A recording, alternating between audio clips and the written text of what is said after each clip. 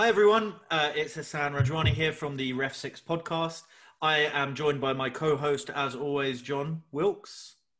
Hi there, how's it going? John, how are you? You doing all right?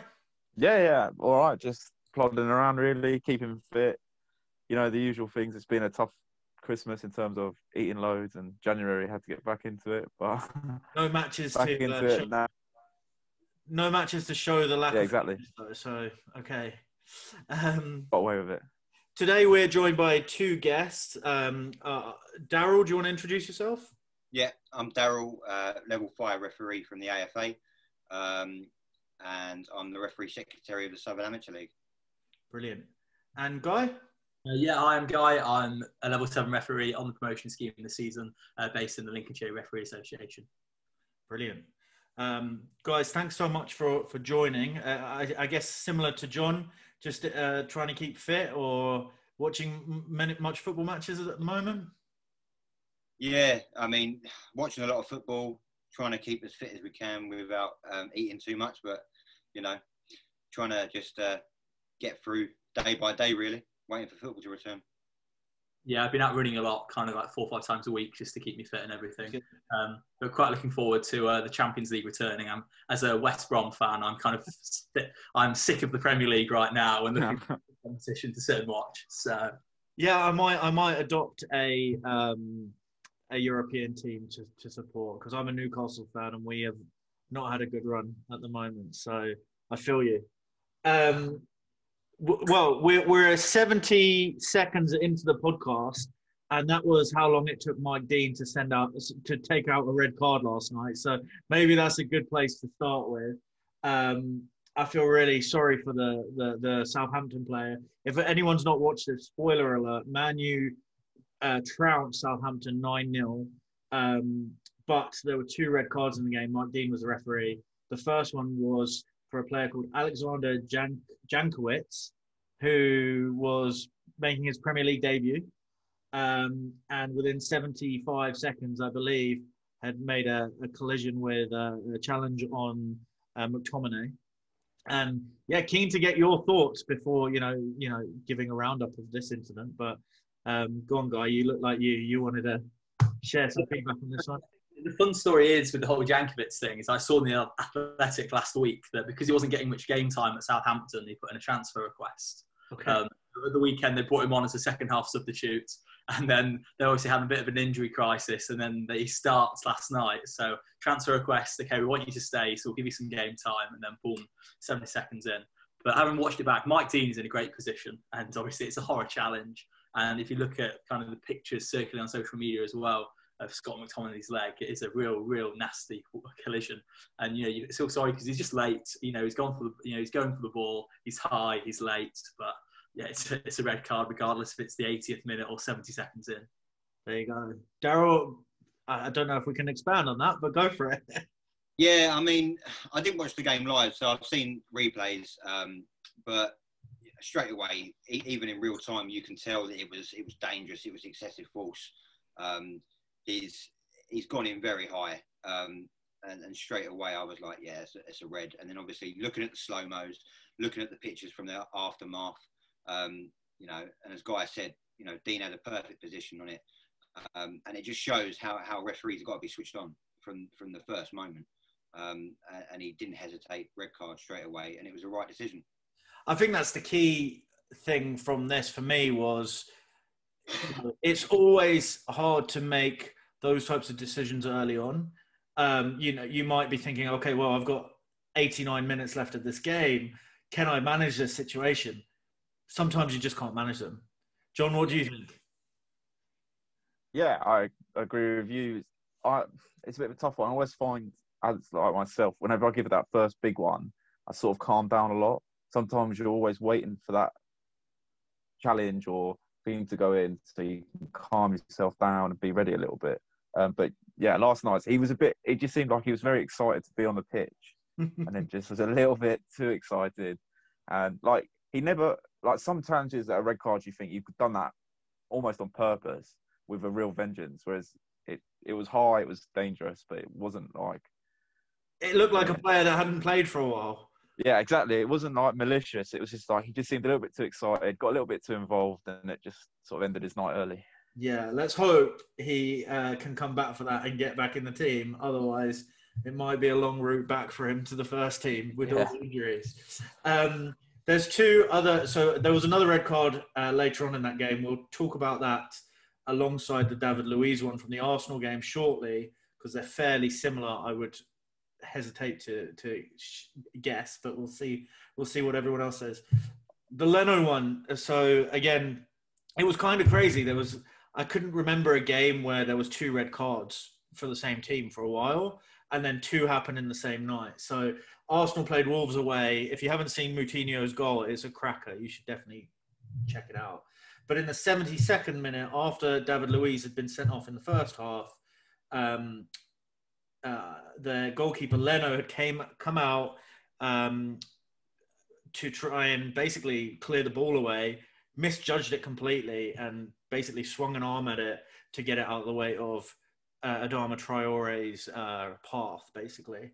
No real defenders in sight. They're all running back fairly, a good 10, 15 yards to the side of Traore. So I'm keen to hear your thoughts, because I've gone back and forth on this, and I'll tell you why. I think it's a pretty straightforward, clear-cut penalty decision in terms of red card, but I'm really keen to hear your thoughts. Were you adamant, easy red card for you? Daryl, do you want to go first? Yeah, I mean, I do feel sorry for him, because he's come out and he's gone to try and either head the ball, kick it, or chest it, one of the 3. But he's misjudged the bounce, and it's sort of it's gone to hit his arm, and by the looks of the replay, he's gone to move his arm, but by doing so, he's knocked the ball out of the way. The assistant referee had a brilliant position, right in the corner of the box, and I don't think Craig Paulson had any other choice but to send him off. Cool. Guy? Yeah, it's just kind of it's the natural human instinct, isn't it? I think he's obviously tries to move his arm away, or it's the kind of the realization that I'm not getting my foot onto this. Can I do something? For that split second, you forget there's cameras there. You forget that you're only about 10 yards away from the assistant referee. But yeah, it's an unfortunate one, really, and it's a comical red card. Everyone enjoys a comical red card. Social media kind of erupted as soon as that incident happened. Texts are flying around. But yeah, it's just unfortunate. But yeah, good decision. It has to be done, unfortunately. And so the reason I'm slightly hesitant here is, for me, Dogzo, a few years ago, they clarified the criteria for Dogzo, right? And this is what the handball's for, right? Dogzo, that's what it's for. So it's the proximity that the attacker has to the ball, proximity of defenders, proximity of and direction the attacker's going in, etc., and control of the ball. So to me, when I play through those 4 things, and if I take it out, if it wasn't Leno, but it was another defender, I think, well, hold on a minute. The attacker hasn't really got control of the ball here. He's still got a 5-6 yards. But I guess, and so in my head, I'm looking through all of those different criteria and thinking, well, I'm not sure that is Dogzo. But then I watched it back 2, 3, 4 times. I'm like, well, he's almost certainly going to get the ball. He's going in the direction of the goal, and there is no defenders around him. I think it is clear red card, but I think going through that checklist is useful for every Dogzo decision. John, you were kind of nodding away, not sure. I think there are a lot of factors in play, and I think I was speaking to someone about it last night. That do you think that he gets the ball because it's Adama Traore, and you know how quick he is? Yeah. Because if you take it out of context, if that's João Moutinho, no offense, he's probably not making it. Yeah. But we all know how rapid he is. So does that then make it a Dogzo? But then we're obviously justifying a variable we shouldn't do. We shouldn't justify pace of player, which I find quite interesting. But that'd be the key one that was discussed quite yesterday. Like, are we assuming that the player gets it just because of who he is? So how big was this group of people you were talking to? Was it just one person last night or a few referees? No, there was a few of us on there. Okay, so what was the conclusion? Was it's a clear red card, or there was no, we think it's a red card, but we do think that the pace of Traore plays a factor in that. Okay. Like Craig Pawson will know how quick he is. Yeah. Everyone knows how quick he is. Like for like our level, we don't know the players' speed that well. We can't judge that well, so it might be slightly more difficult to sell. Yeah. Because Leno can almost hit the swivel and turn around, and then beat the player if the player is slow. Like there is that element of potentially happening, but I think the speed of Traore makes it easy red. I think there's, look, I think it's definitely a red card, but Yeah. I think going through those checklists and those processes is always useful for referees to do. I think historically, anyone, as football fans, anyone or a lot of people think that a goalkeeper handling outside of the box is automatically a red card. It isn't. It's definitely potentially a deliberate handball, so it's a yellow card, but you have to factor in, okay, why would you send this off? And realistically, the only time that you can make a red card decision if it's dogso, and you've got to go through that. So definitely, interesting. I'm really keen for anyone who's listening. Please tweet us and let us know, like, are we completely overanalyzing it? Was it just a straight red card and just stop talking about it? Or were you thinking through those factors too? So definitely give us a shout. So I'm going to move on to the 2 penalties. So I'll just describe both of them fairly quickly, and then we can talk about them. So the first one was in the last minute of the first half of the Arsenal match, where a through ball has seen the Wolves player get through, and David Luiz is trying to get back and collides or legs touch the defender, the attacker. The attacker goes down, and a penalty is given. And then it's very similar incident in the Man U Southampton game where Martial's gone through and Bednarak, who's in my fantasy team on the bench, so I'm really hoping he doesn't get bumped up into my team, has made a slight contact with Martial. I'm waiting to hear what everyone else thinks of that, because a lot of people have said maybe it's a dive or not. But let's say they both made contact, and they both ended up in a penalty and both a red card after VAR review for Bednarak. I'm not sure about Luiz. Was it just a straight red? I think it was a straight red. There was no VAR, yeah. Before I go on and talk about this, what I would like to just highlight is Craig Pawson on both red cards showcased just like great teamwork, because what you'll notice is the red card just doesn't come out. You just see him like take his time, think about it, and he's definitely talking with his assistant on both sets, both of the assistants, because they were both at either end. And that was just, I thought, great teamwork and great example of having that conversation, taking it slow. John, I'll start with you. What do you think of these challenges? And the reason I want to talk about them is there's a few different things. People talk about, or I've seen tweets about, accidental contact, deliberate attempt of playing a ball or not, and then possibly even diving or simulation. So let's start with Luiz. John, what do you think? I've seen a lot of that thing about accidental, and there is nothing in the law that states anything about accidental. I think it's unfortunate, but he does clip Neto on the way through, and Neto is square on goal, and Luiz hasn't made a genuine attempt to play the ball, accidental or not. He's not attempted to play it, so therefore it's a red card, because it's not a genuine attempt. He's taken the guy down. He's through on goal, and all he's got is Leno in front of him. So yeah, I think that's an easy red. The second one, I think is fairly similar. When I first saw it, Martial does look like he's going down, but the guy almost steps across him and sort of does the work for him. And then Martial hits the ground, and he's 6-7 yards out from goal. Yeah. So you can't say that that's not an obvious goal scorer.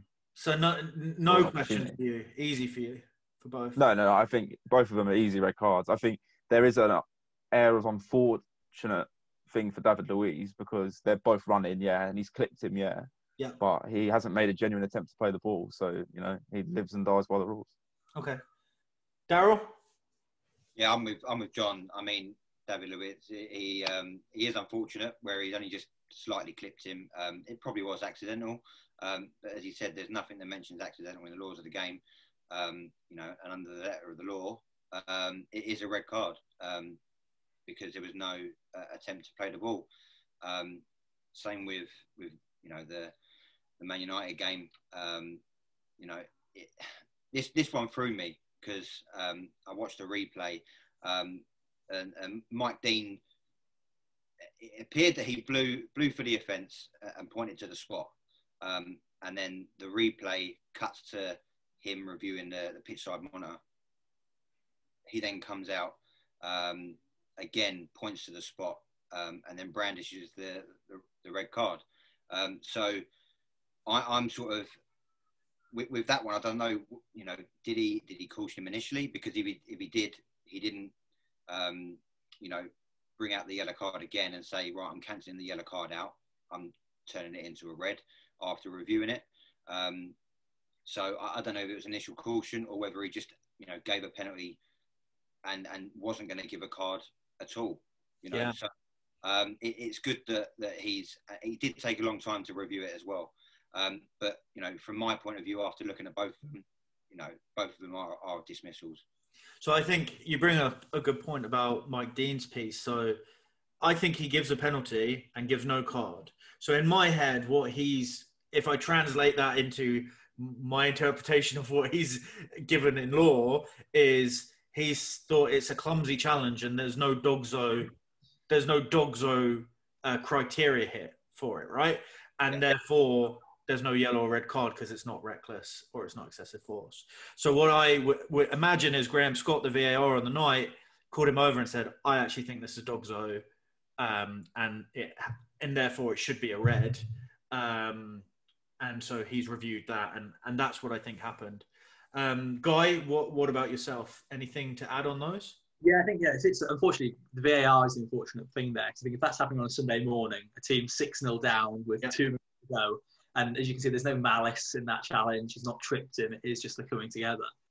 Without the VAR, that is, you know, it's a penalty. Unlucky, mate. You know, go on. You know, team makes it 7-0 potentially. But then because it looks at that, I think that's what Mike Dean seen is. There's no malice in the challenge. It is just, you know, an unfortunate, you know, kind of coming together penalty. And then obviously VAR's in his ear is, oh, was that a denying clear goal scoring opportunity? So I think there is a kind of that's unfortunate for Bednarek there, because that is basically what's happened of just sticking with the laws even in the 88th minute when your team are already 6-0 down. It is, you know, poor Southampton really. So you've got to go for it. But then you look at it and the ball is gone. It's about a yard in front of Martial and he gets Martial and there's nowhere near the ball. So I guess unfortunately you can't use the excuse of he's tried to play the ball there and it's only a yellow card. So, and none of us think at all there's any form of simulation here. No. I feel like he looks like he's going, but you can't guarantee that. And the player has already wiped him, so I think slow-mo. It's not like he's down under no contact.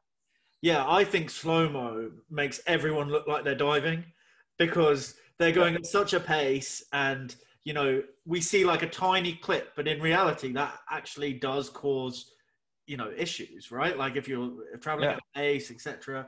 So I do think slow-mo makes everyone look like, oh, wait, hold on a minute. That does look like a dive. But no, to me, it wasn't. I think they were both reds. So here's the thing. They were both. So we introduced this thing around triple jeopardy. And, well, if they made a genuine attempt to play the ball, then therefore, you know, it's a yellow card and not a red. In both these scenarios, there wasn't genuine attempt to play the ball.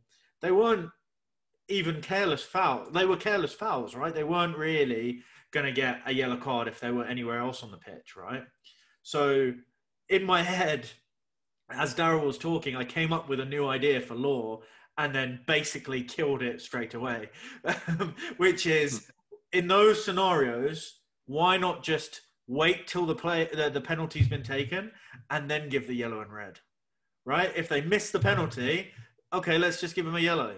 If they, let's give them a red. If they score the penalty, let's give them a yellow.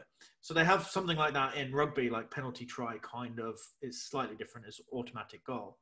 I was going to ask you guys, what do you think of that? But then if I'm a team, I'm just going to miss it on purpose so I get the guy sent off and carry on. So I feel like I killed my whole idea in 2 seconds. So I think it feels, because we've added this whole deliberate play on the ball or attempt to play the ball or not, it feels like every careless foul should end up being just a yellow.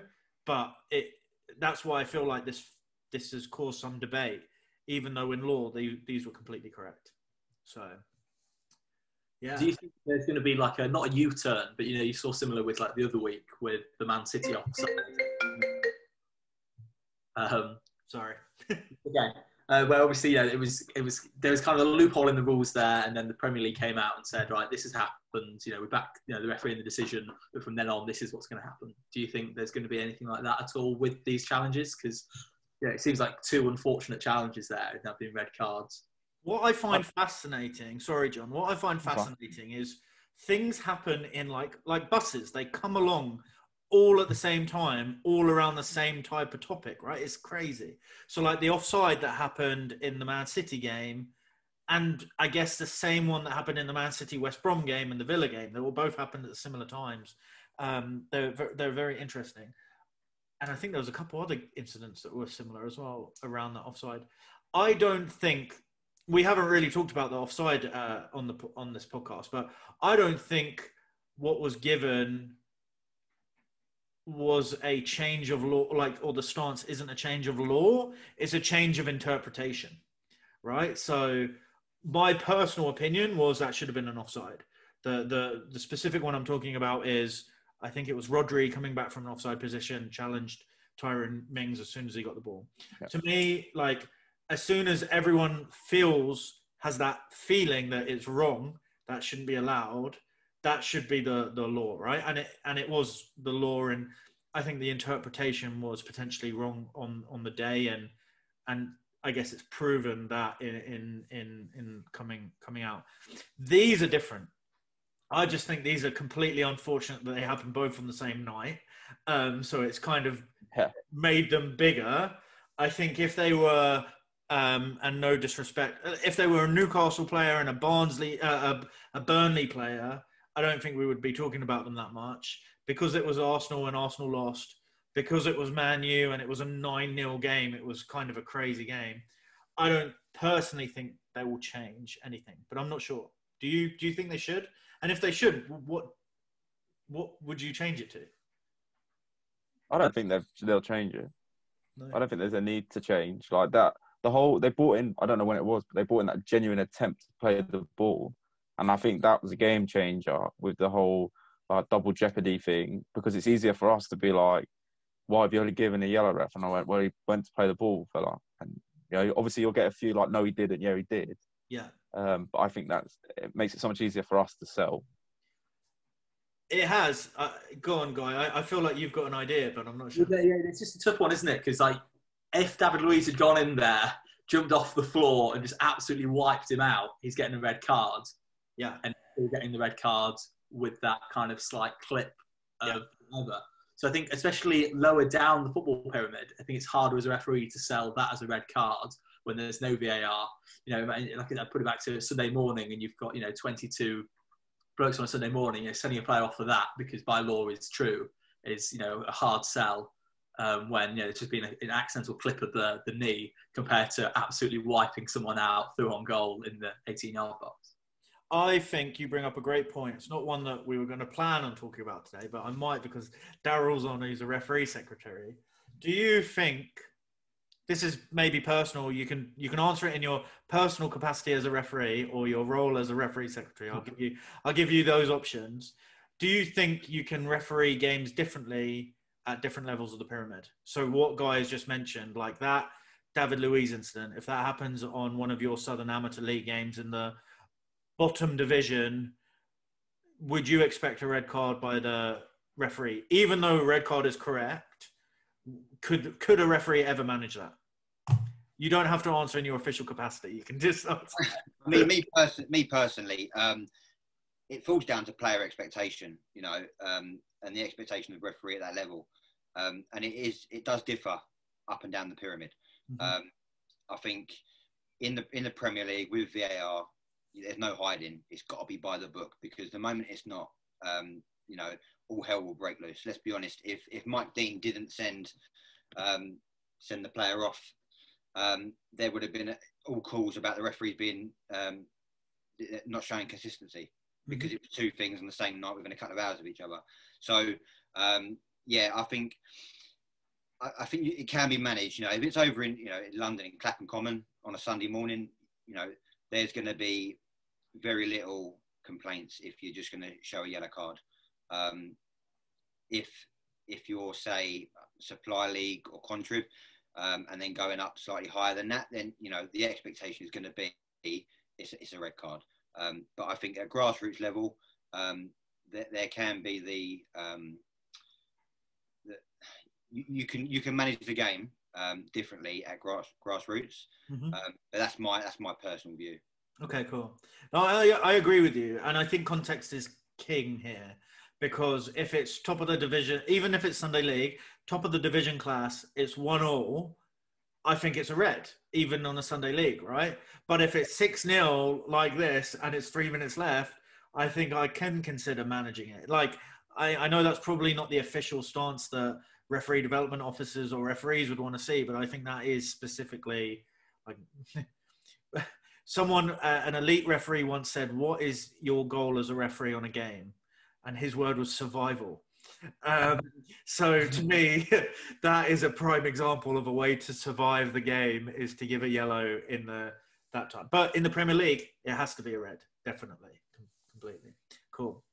So we let's shift gears a little bit. So keen to kind of talk about the role of a referee secretary, and then how referees kind of keep on a good side of a referee secretary, I guess, maybe, or how new referees figure out what leagues to do in their area and stuff like that. So I've been refereeing for a long time, and all of us have now. So Guy, do you want to talk about, can you remember back to like how you find what leagues to go on and how you get in touch with the referee secretaries and stuff like that?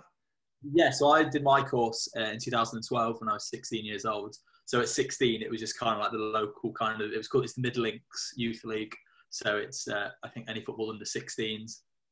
And on the course, they gave you the contact, and because you were this new referee, you just got in contact with them.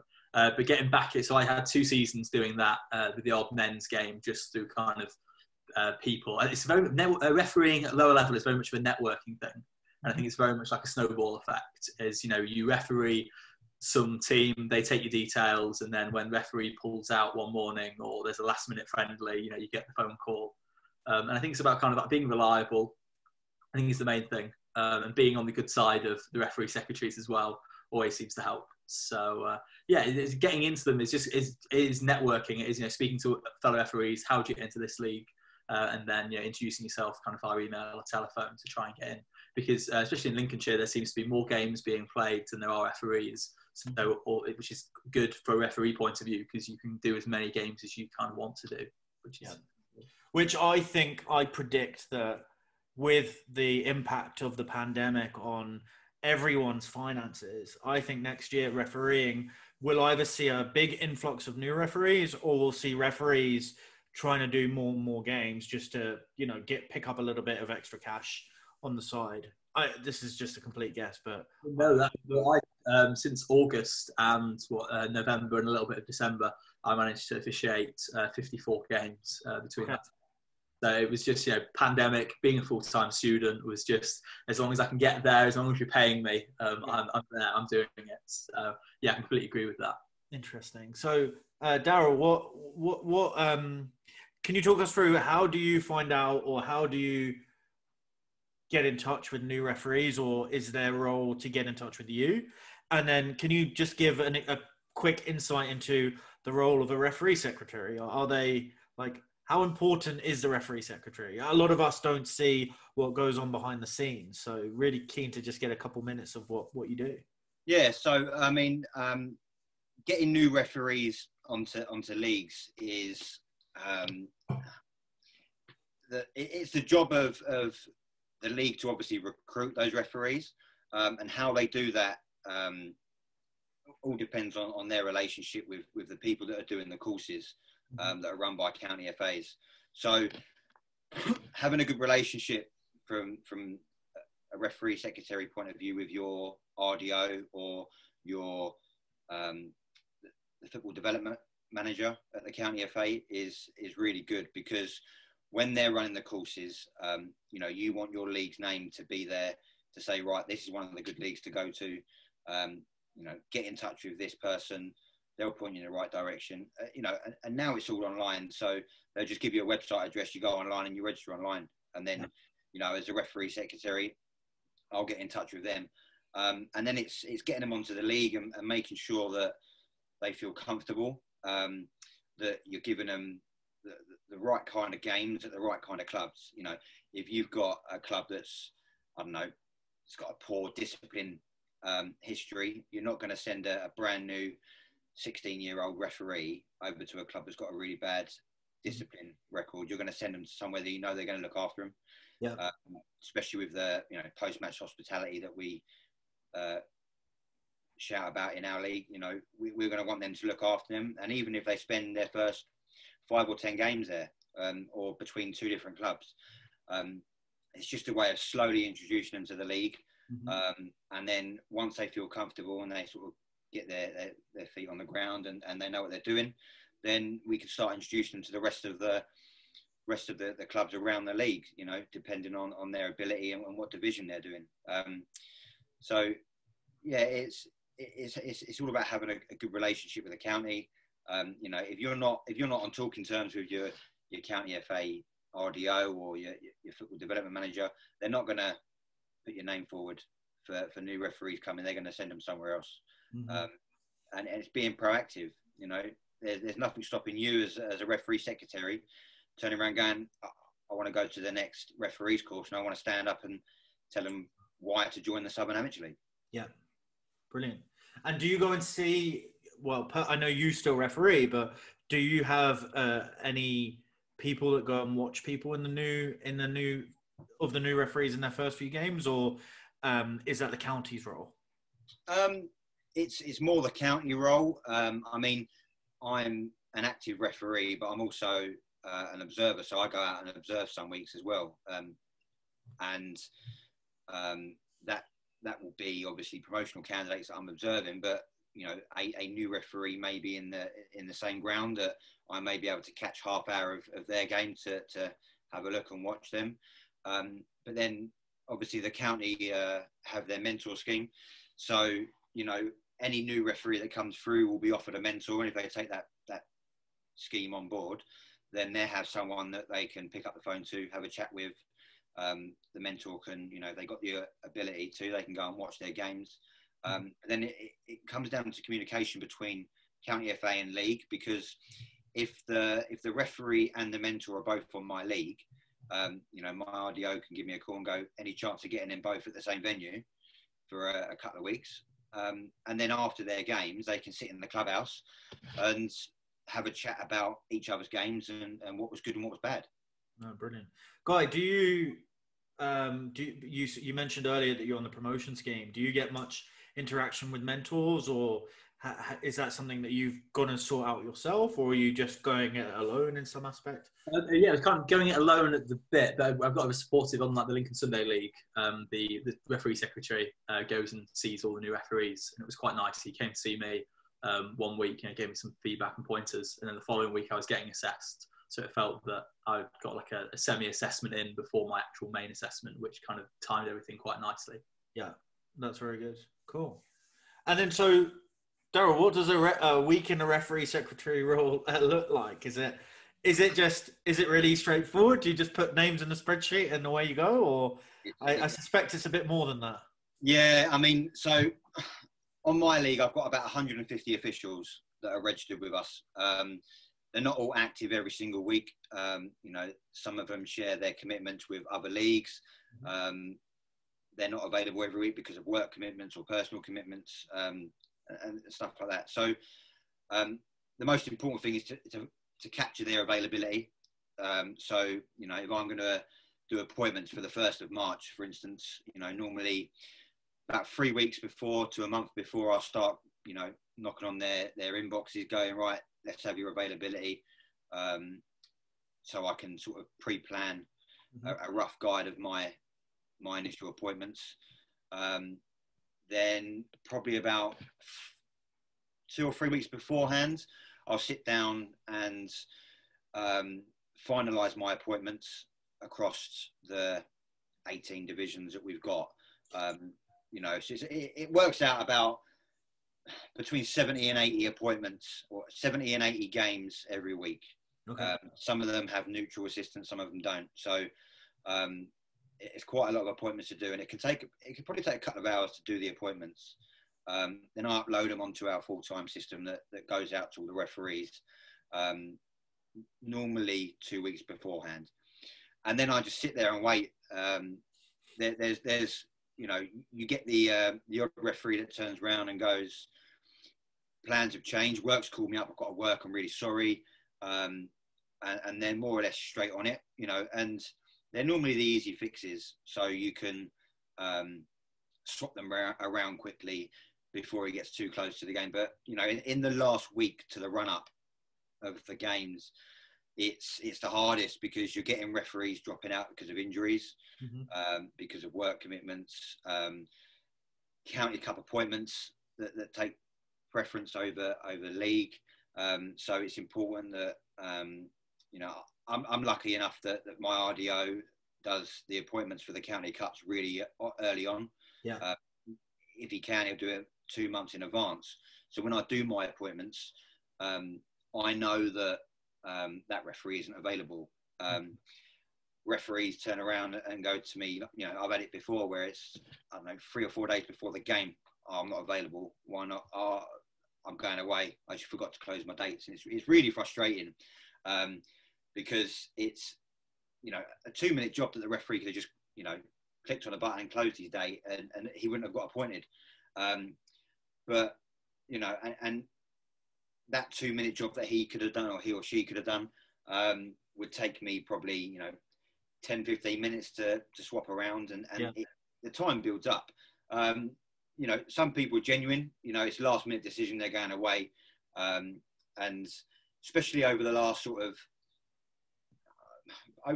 year, really, availability has fluctuated up and down every single week, because of some referees don't want to referee as much now because of the pandemic. Other referees want to referee more. Other referees are limiting where they want to travel to. Yeah. So it's finding that, you know, what referees can go to what areas of London, because obviously we cover the whole of London. So it's quite a big area to sort of cover on a weekly basis. But yeah, it's not a couple of hours each week. It's about 6 to 10 hours a week at least.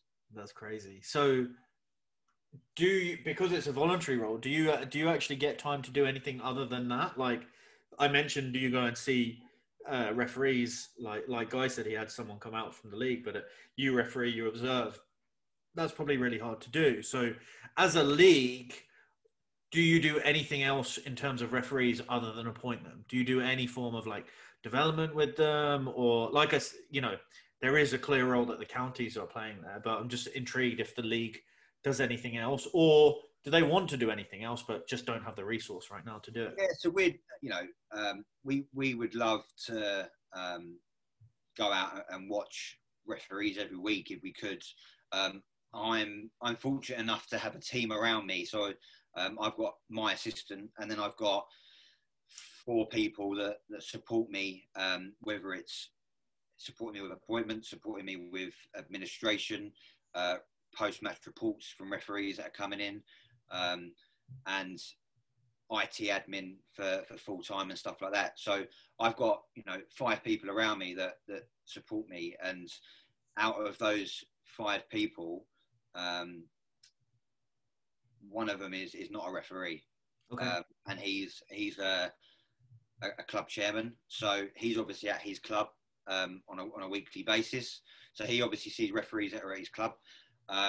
But the rest of us are active referees or active observers. So, you know, we're out doing, you know, refereeing for either SAL or Supply League games, or observing for the county.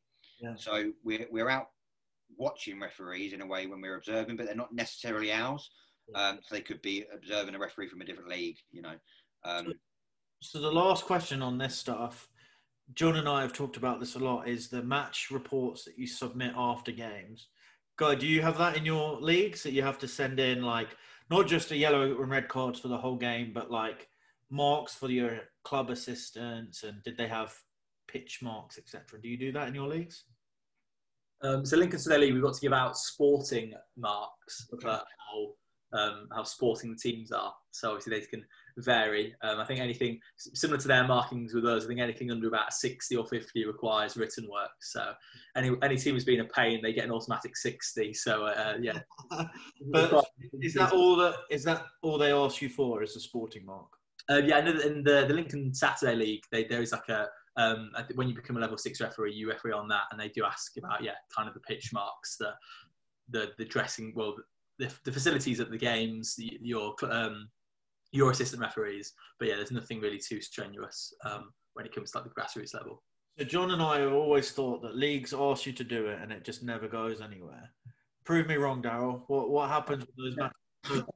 So we get the post-match reports in that give us the marks of the assistants, the facility marks, post-match hospitality marks, sportsmanship marks, all that sort of thing.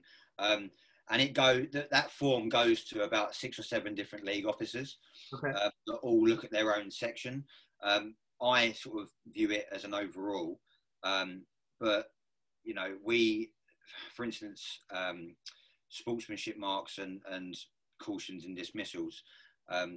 One of the people that are on my team is the discipline officer for the league, and he looks at every single report that comes in. And all we ask is how many sin bins, how many cautions, how many dismissals. And if there is, a few more than you would expect at a grassroots game, he will go back to that referee and just go, is everything okay? Can you elaborate on the couple of red cards you gave out? And I'd say 8 times out of 10, the referee will respond. Some referees don't bother responding. But he would always go back to them and, try and find out if they're okay and what's gone on in the game. Sportsmanship marks, discipline marks, it's all monitored on a monthly basis at our league management committee meetings. It's all reported back to the league committee. As a league, we don't actually have control over the discipline. That's obviously all dealt with by the county, but we do monitor it. And as a league, we can sort of, intercept clubs and say, listen, you're getting tight to your mark where you're going to get pulled up by the county FA. Is everything okay? And we can break that down not only by club but by team, because obviously in our league, some of our clubs have 9 teams. Mm-hmm. So we can sort of turn around and say, right, your 4th team is causing a few issues recently. Can you have a word with the skipper and the team? And we have had it before where clubs have pulled teams out because they're just not following the ethos and the sportsmanship of the league. And we've jumped on that before it's reached county FA level. So on our league, we do something about it. But I always turn around to the referees, when I'm out and about with them, and I see him over on the pitches. I say to them, listen, if you've got any feedback, got any comments, suggestions, let us know. Get in touch. We're always open to people getting in touch with us and giving their thoughts and feedback, and we'll always take it on board. We have monthly referee meetings with my little team of 5 or 6 people. So we're always talking about how the referees are doing, what we're hearing from them. So yeah, we do stuff. I know some leagues in the past that I've been on don't really do much with them. Yeah. But I would turn around and stick up for 95% of the leagues and say they do actually pay attention to them. They do look into them. So it drives a ton of information. So I've definitely been guilty in the past of maybe forgetting to accidentally not send them in. So definitely, if you're out there, make sure you do that, especially if you're like Guy, who's looking to progress up the ladder. Administration is going to be key, and referee secretaries will pass that feedback on to RDOs who have to make decisions. So definitely worth doing. The last thing I want to talk about, Guy, because you mentioned you're on promotion for this year, is did you manage to get your games in time? You said 54 games, so I imagine you got all your observations in and stuff? No, so well, at 54, there's a lot of pre-season. There seems to be like extended pre-season, and then there was obviously pre-season in the middle of the season. With COVID, I feel for Daryl actually, because lots of times late on a Saturday night, I'm getting a call from the referee secretary.